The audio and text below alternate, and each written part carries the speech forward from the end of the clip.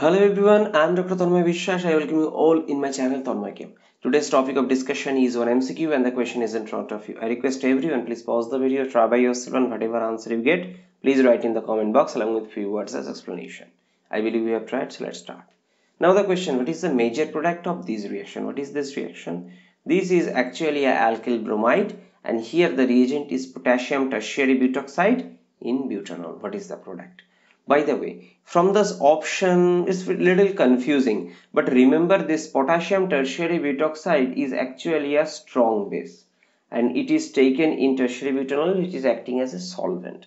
And remember, not only strong base, this potassium tertiary butoxide is also a bulky base. These 2 points are very important regarding potassium tertiary butoxide. So what it can do? It can result in elimination reaction. Remember, because of the bulky nature of this tertiary butyl group, it cannot act as nucleophile. So nucleophile part is off, but if you take this one, it can act as base. More specifically, if I say strong base, bulky base. So what it will do? It will remove beta hydrogen. So if you look at, there are two types of beta hydrogen available. So this is one beta hydrogen and this is another beta hydrogen. So two types of beta hydrogen here available. So now the next question, in this case, what will be the product? If you look at here, this tertiary butoxide, as I told, tell that okay, if you look at this beta hydrogen versus this, by the way, these and these are equivalent, doesn't matter. Now this beta carbon and this is beta prime. So this beta carbon, this side, it's a secondary hydrogen. And if you look at this one, it is actually a primary beta hydrogen because the carbon is actually primary carbon. So you can say this primary carbon is actually lesser bulky in nature. Consequently, this can abstract this proton efficiently. Okay, and next time this bond pair will come here and it will result in elimination. So what it will result?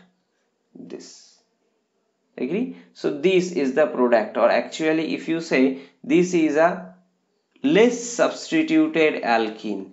Very important concept, student. Remember that if you take such kind of bulky base, they prefer to abstract the proton from less bulky position because this base is itself very bulky. Because of the steric requirement, it removes the proton from here and resulted this less substituted alkene as a major product. By the way, instead of that, if you take sodium methoxide or potassium methoxide in methanol as a solvent, what you can expect? Now in that case, this OMe is actually less bulky base. By the way, in this case, there will be competition between nucleophilic substitution, ether preparation versus beta proton elimination. But if you look at here, this carbon center, it is tertiary. Another reason, so nucleophilic substitution not possible. Okay, SN2 not possible.